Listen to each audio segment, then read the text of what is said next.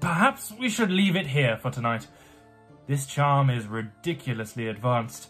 I shouldn't have suggested putting you through this. No, said Harry. He got up again. I'll have one more go. I'm not thinking of happy enough things, that's what it is. Hang on. He racked his brains. A really, really happy memory. One that he could turn into a good, strong Patronus. The moment when he'd first found out he was a wizard and would be leaving the Dursleys for Hogwarts. If that wasn't a happy memory, he didn't know what was.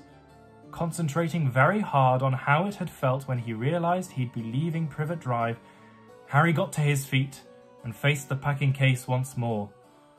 Ready? Said Lupin, who looked as though he were doing this against his better judgment. Concentrating hard. All right. Go!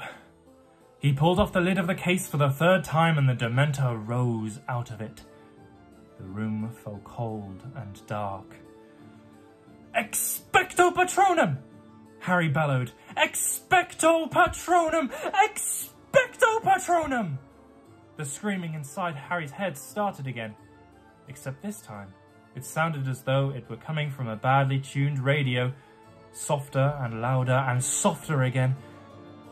And he could still see the Dementor. It had halted, and then a huge silver shadow came bursting out of the end of Harry's wand, to hover between him and the Dementor. And though Harry's legs felt like water, he was still on his feet, though for how much longer he wasn't sure. Ridiculous! Roared Lupin, springing forward. There was a loud crack, and Harry's cloudy Patronus vanished along with the Dementor. He sank into a chair, feeling as exhausted as if he'd just run a mile.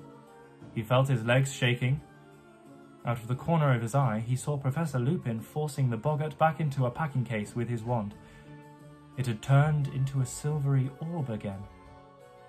Excellent! Lupin said, striving over to where Harry sat. Excellent, Harry!